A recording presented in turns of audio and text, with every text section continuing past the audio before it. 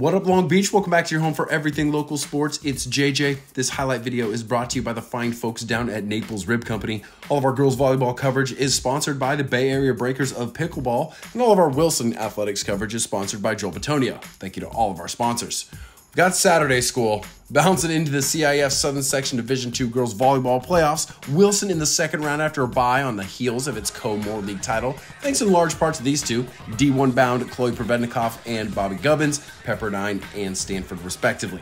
Wilson trying to get back to the quarterfinals, just like it did last year. Bruins taking on the Temecula Valley Golden Bears, go Pumas, out of the Southwestern League. First point of the match, is this going to be what kind of day it is? Don't see a tape ace for the first point very often, but Wilson's supporting cast building an early lead. Freshman Simran Adams gets her big night started. Kate Vanderwall also stepping up in the middle, and after all, killed by Vanderwall. Wilson up 11-5. TV timeout turned it on. Madison Snow being rangy over here. Visitors pulled to within 3 points, then Bobby Gubbins took over, all over the floor. Thatches the roof, solo, bump set from Kate Eckenrode. Gonna dunk that. 12, reading right to left here.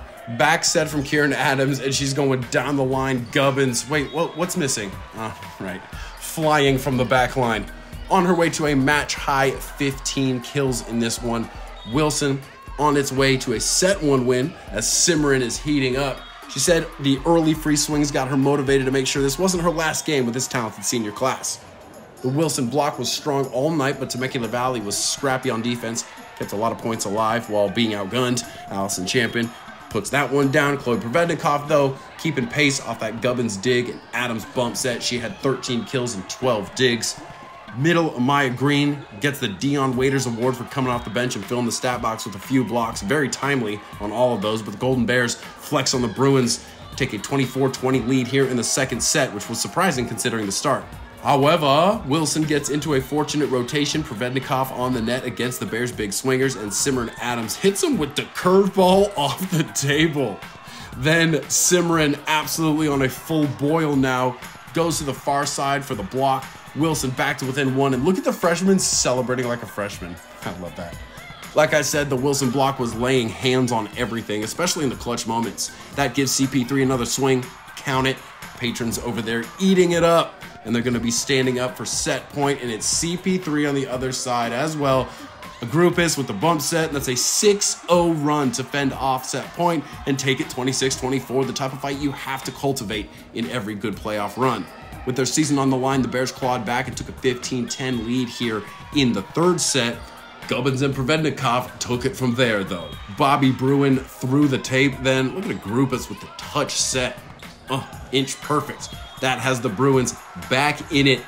Savannah Sheridan had a pleasant stay in Long Beach with a team-high 9 kills, and TV leads 17-14 here in the third. But one more comeback? Yeah, why not? CP3 with 3 kills and a 4-point stretch ties us 18-18. With Kate Eckenrode behind the line, Bruins go on a run as Adams goes off the block. Wilson up 20-19. Then Kate is great again with one of her 3 service aces. Again, in the clutch moments, Wilson is going to take this one going away on a 7-3 run, and have a night, kid.